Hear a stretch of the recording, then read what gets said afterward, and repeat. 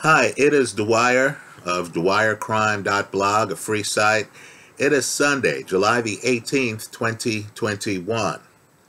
Let's follow up on an earlier video that's still here on YouTube, that's still getting views, on the case involving Darlie Routier, who of course is in prison for murdering her 5-year-old son Damon and her 6-year-old son Devin. But first, remember, the opinion you should follow should be your own. Just consider this video to be a second opinion from a complete stranger online.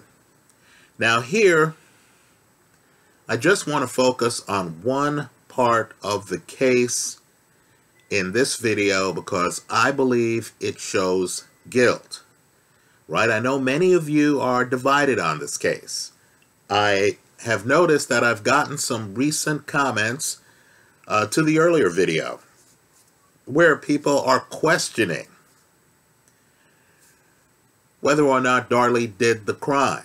I understand too that there are websites here online devoted to proving Darlie's innocence. Many people believe Darlie got railroaded, right? Understand many others, like me, believe that she committed the double homicide.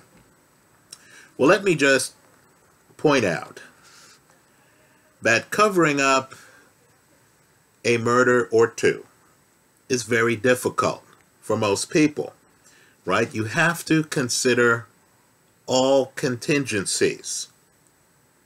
Any hole in your story can sink the entire story. Right? Some assumptions in real time that you have as you're doing the crime, as you're trying to cover up the crime, may prove to be false. Right? Some different facts might emerge in the course of covering up the crime that you didn't anticipate. Now, with regard to this case, just understand that we know the time at which Darlie Routier calls the police, the Emergency Communications Center, 911, to alert them of the fact that an intruder, her story, an intruder, has just assaulted her kids. That call took place on June the 6th, 1996 at 2:31 a.m. We know when the call was made. We know the police dispatcher who handled the call. That dispatcher was Doris Trammell. Now, I believe Darlie did not expect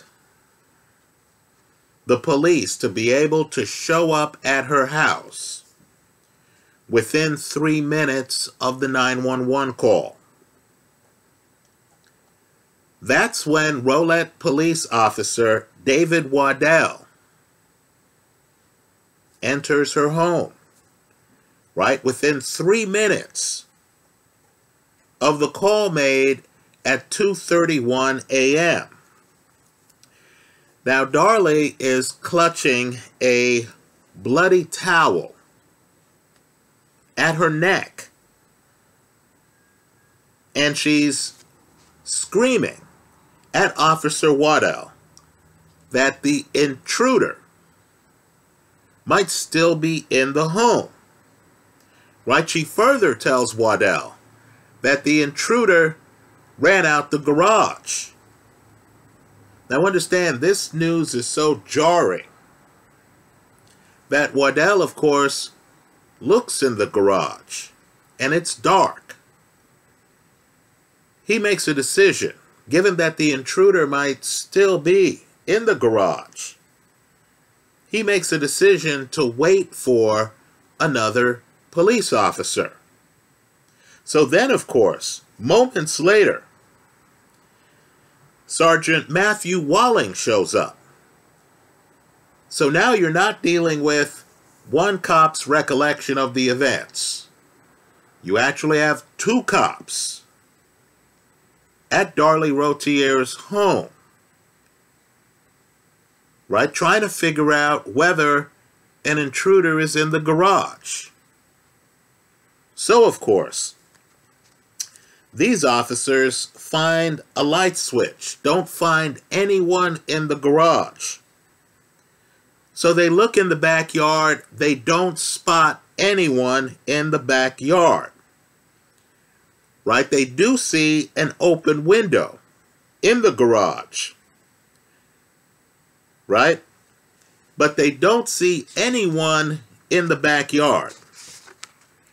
Now, understand, all of this is happening very fast. You could imagine how frantic the scene is. The cops show up. They're hearing there might be an intruder in the garage. They go look in the garage. They look in the backyard where the intruder might have gone. Now, I don't believe that Darlie Routier thought that the cops would get to her backyard as fast as they did. Especially given that the call comes in the middle of the night, not during normal working hours. Right? She makes the call at 2:31 in the morning. Would it surprise you to learn that both of these police officers recall looking in the backyard and the backyard being dark, as you could imagine? Right? Neither cop remembers lights being on in the backyard. The backyard is dark. Right? This intruder has been able to leave the garage, go through the backyard, off into the night, even though the cops got there quickly. Right? The intruder obviously was able to leave quickly if there was an intruder. Right? Cops are there within 3 minutes. Let's say that the first cop, looking at the darkness of the garage, waits a minute for the second cop, who then with him looks through the garage, no one's there, after they find the light switch, then looks in the backyard. There are no lights on in the backyard. Well, understand, that's a huge hole in Darlie's story. Because the backyard had a redwood spa that had a motion sensor light. Testing would show that the motion sensor light, when activated, stayed on for 18 minutes. 18 minutes. Right? Understand, that means that if this intruder ran through the backyard at 2:30, let's say the minute before Darlie calls 911 at 2:31, this light would have stayed on until 2:48. The cops got there in 3 minutes. Right? None of the police officers saw the backyard light on when they arrived. Right? The two cops who look in the backyard both recall it being dark. Those are the kind of memories that you would remember. Right? You show up, there's panic, a woman is holding a bloody towel at her neck. She says the intruder ran toward the garage. The cops go to the garage. They find the light. They look in the backyard where the perp would run out. And of course, it's dark. Had Darlie told the truth, if Darlie's story was correct, the backyard light would have been on when the cops arrived. At least one of the cops would have recalled looking in the backyard and seeing the motion sensor light on. Right, folks? That motion sensor light was not on because no unknown intruder went through that backyard as Darlie claimed. Right? Understand, Darlie's story has other problems, but this one is foundational. I believe when Darlie makes the phone call to the police, she wasn't expecting the first cop to arrive within 3 minutes. She wasn't expecting the cops to get to their backyard as quickly as they did. Right? Likely 4 to 6 minutes after she made her call. That backyard light should have been on for a full 10 minutes past that.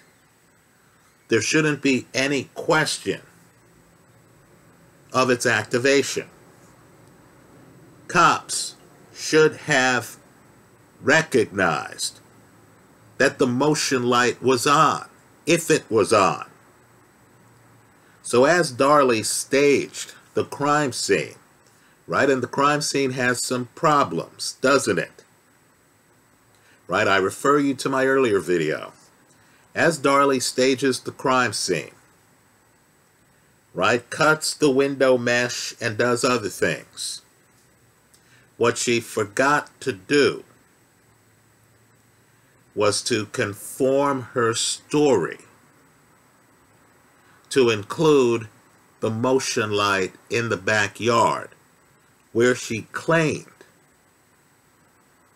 the intruder ran through, right? Runs through the garage empties out into the backyard. Darlie thought of a lot of things. She did not think, in my opinion, of that backyard motion light. It was not on. So let me point out that I've been on some sites that are claiming Darlie is innocent. And they're making the argument that things happened so fast that night that the police did not have out their pads as they were doing things like looking for the intruder. Right, folks? Let's be real here. This was an emergency situation. The cops show up, 2 young boys are dead. Their mother is holding a bloody towel at her neck. She's claiming that an intruder just ran out the house. So the cops, of course, go looking for the intruder. I don't believe all of the cops magically forgot that the backyard motion light was on. The cops would remember that. Understand, these are the same guys who looked for the light switch in the garage. The garage was so dark. Right? There's no light on in the backyard because, folks, the intruder never ran through the backyard. In my opinion, there was no intruder. That's how I see it. This loose thread unravels Darlie's entire story.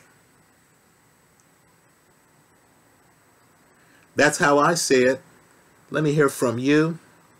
I hope you leave your comments in the comment section of this video. If you have an explanation as to why the motion light wasn't activated in the backyard, please leave those observations in the comment section of this YouTube video. Thanks for stopping by.